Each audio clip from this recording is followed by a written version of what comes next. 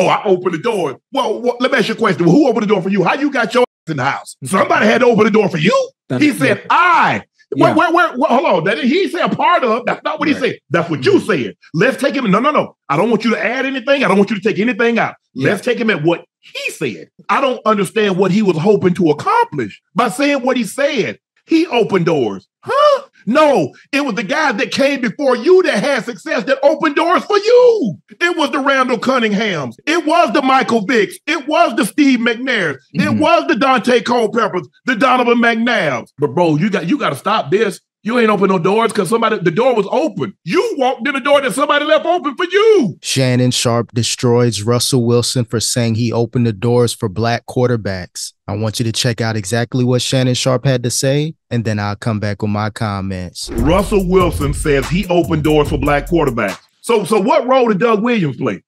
Yeah. The first African-American quarterback to actually get to and win the Super Bowl and won the MVP. So what about Shaq Harris? What about Joe Gilliam? So what did Marlon Briscoe do? Right. Shaq Harris. So what about Steve McNair? They opened no doors. Donovan McNabb, Michael Vick. So they opened no doors. It was you. I think, you know what, he is a part of it. He is a part of it, especially in the modern day era of the game of football. You know, you got to think, we got people in the chat. Some people, we have a young generation. Hold on, Joe. Let me. I don't want to cut you off. For me to be able to go to back-to-back Super Bowls and win one of them, I think I opened up a lot of doors. You have to he said, Where, hold on. He said a part of. That's not what he said. That's what you said. Let's take him. No. I don't want you to add anything. I don't want you to take anything out. Let's take him at what he said. Yes, sir. Oh, when I talk Nightcap, I created this, Ocho. Hey, you ain't got no part of this, Ocho. I did this with Nightcap. Huh? I get what you're saying. I mean, so he could have said we. He could have said we in that case as far as the team that he was a part of.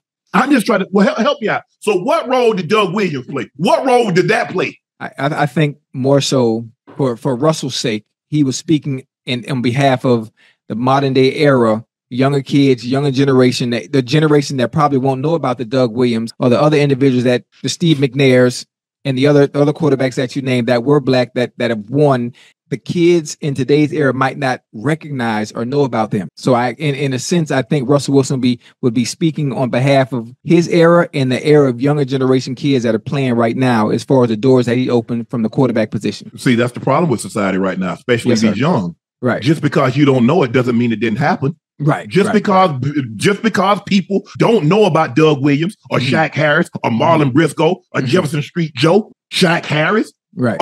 Steve McNair, Randall Cunningham. That doesn't mean they didn't exist. And everybody you just named, think about this. Everybody you just named, if you were to ask a kid in high school right now, ask them about those names, they probably wouldn't know. They probably wouldn't know because they don't know the history of the game and how far back it goes. But to be able to name some of the players like you just did, it wouldn't resonate with them. For those that will read this article, that Russell Wilson, they will understand and know who Russell Wilson is because it's a little bit more relatable to the younger generation, the generation that's playing right now, and the generation that will come after. So I understand what he's saying, but you are right. You are right. You know, you have to get credit where credit is due for those that paved the way before you came and did the same thing you did based on what you're talking about. But I really think he's addressing those of the younger generation today that have no idea who the Randall Cunninghams were, the Steve McNairs. You know, I forgot about they were great. Ocho, what are we thinking about? We forgot Warren Moon. Oh, I forgot about Warren. I forgot about Warren. Yeah, you're right. Who still throws one of the prettiest deep balls ever. Yeah. Actually, matter of fact, I went to the Pro Bowl with Warren Moon also, but y'all think I mentioned him. Ocho, it was Doug Williams. It was Doug getting to and winning the Super Bowl that changed a lot. Like, okay, they can do it. They can process information fast. They can play the quarterback on their position. Feet. Yeah. They don't have to be mobile. Doug Williams was a prototypical drop-back quarterback. So was Shaq Harris. Now, Marlon Briscoe run around. He was for Denver Broncos. He ran around, and a lot of others. Randall Cunningham legs. Warren was a drop-back passer. We forgot about Dante Culpepper. I forgot about Pep. McNair. Most black quarterbacks were mobile, and they were thought of as mobile. There are a lot of guys that probably could have, but how many guys that played quarterback got moved to running back, wide receiver, DB? Hell, they still to this day they still trying to do it. Hell, they tried to do it. Lamar coming out into the draft. Why don't you come out here and run the 40 and run some Antoine Randall?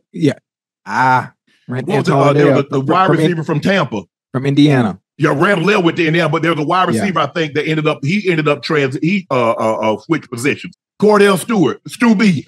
Yeah, Stu. Vince Young. So what about Vince Young? Rookie of the year. That's all I'm saying, Ocho. Look, I don't mind giving people credit. Right. But we got to stop thinking like, well, I didn't know that. Just because you don't know something doesn't mean it didn't happen. But we do a lot of that with history, Ocho. Well, I didn't know Michael Jackson sold that many records. I didn't know Aretha Franklin was this good. I didn't know. Just because you don't know it doesn't mean it didn't happen.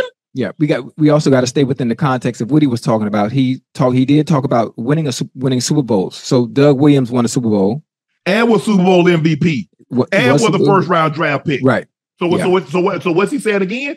Who was the second man to go to the moon? Only people remember Neil Armstrong. Who was the second man to break the 4-minute mile? They only remember Roger Bannister. Yeah. So who's the first man to run a sub 700 meters? They're only going to remember Usain Bolt. Who's the first man to go 9.6? So unless somebody goes sub 9.5, it's not going to matter. Right. Ocho, you know how this thing works. Yeah. It's always been that way. Yeah, most definitely. That's what the receivers want to do, Ocho. They want to be the first to get that 2K. Because it don't matter. You could have 10 guys. OJ, even though EG has the record, 2105. Yeah. People go back to OJ. Because OJ was the first. They thought no one could do it. Not in a 14-game season. Right. 2,000? Yeah. That's a lot of running there, boy.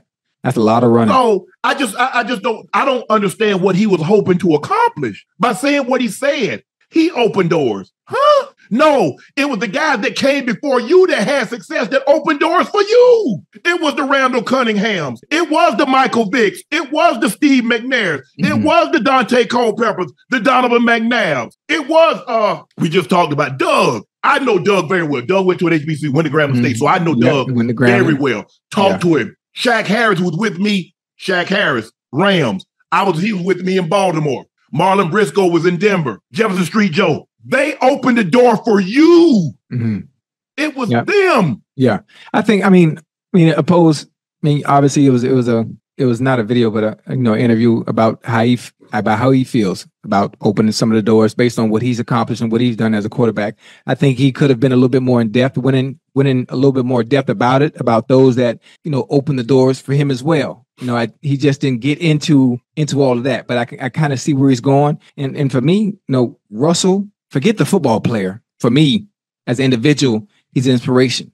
For one, as a father, as a family man, seeing some of the things that he does away from the game of football are very inspiring. And I'm not even ashamed to do it. I'm one that picks up from everybody in the way they move, in the way they operate away from the game of football, because I can always be better in many different facets of my life. And I can always pick up from little things that others do. And Russell is one of those that I do find inspiring in other ways where I can improve myself as well. Oh, I opened the door. Well, let me ask you a question. Who opened the door for you? How you got your in the house? Somebody had to open the door for you. Russ, you've had an unbelievable career thus far. And I believe you'll continue. And I hope you're the best. I hope you can get back to what you were in Seattle for Pittsburgh. Yeah. But bro, you got to stop this. You ain't open no doors because the door was open. Before you walked in the door that somebody left open for you. Shannon Sharpe didn't like those Russell Wilson comments saying that he opened the door for black quarterbacks. Shannon Sharpe main thing is, let's not forget about our pioneers, the Warren Moons, the Cunninghams, the McNabbs, the Michael Vicks. You got a lot of quarterbacks out there before Russell Wilson that paved the way for black quarterbacks. So for Russell Wilson to say that he opened the doors, Shannon Sharpe took that a certain way. Now, I didn't see Russell Wilson's full comments, just that excerpt that Shannon Sharpe read, but I don't know if he was saying maybe for this era he opened the doors, or did he just mean that I'm the quarterback you think of as far as a black quarterback that opened the doors for other black QBs. But again, Russell Wilson, he may have overspoke. Sometimes when you're caught up in the moment, you're living in this moment, you forget about the pioneers before you. But again, you can't forget about Michael Vick as far as my era of the last 15, 20 years. When you think about black quarterbacks, you're thinking about the Michael Vicks, the McNabb, McNabbs. Like, that's my era. Then if you go back, the Warren Moons, the Cunninghams, the Culpeppers. So you got a lot of solid black quarterbacks over the last 30 plus years that paved the way. Again, Russell Wilson, he's in his zone right now. He's on the Steelers. He may not be thinking back 20 and 30 years. So I'm not going to totally go off on him, but I hear where Shannon Sharpe is coming from. An NFL historian, a Hall of Famer, gold jacket, 3-time Super Bowl champion. So he knows his history. He came up in that era in the late 80s, early 90s. So he really remembers those quarterbacks in live play. But you know, Shannon Sharpe, he's going to be hard on Russell Wilson just because his time in Denver didn't go well. Shannon Sharpe made his legacy in Denver, so he feels a certain way about Russell Wilson. He has stood up for Russell Wilson before with Deshaun Payton and that disaster with Russell Wilson in Denver. But again, he's going to have some things to say about Russell Wilson if he makes headline news. But it is what it is, though, man. Shout out to Russell Wilson. Hopefully he does some great things in Pittsburgh. Got a solid defense, got some solid wide receivers out there. Hopefully he can have a solid, 2 or 3 years left as a starter. He still is capable of being an elite starter, so he should have some success with the Pittsburgh Steelers. Like, subscribe, comment. What do you think about Russell Wilson's comments saying that he opened the door for black quarterbacks? I want to know your thoughts about this. Like, subscribe, comment. Peace.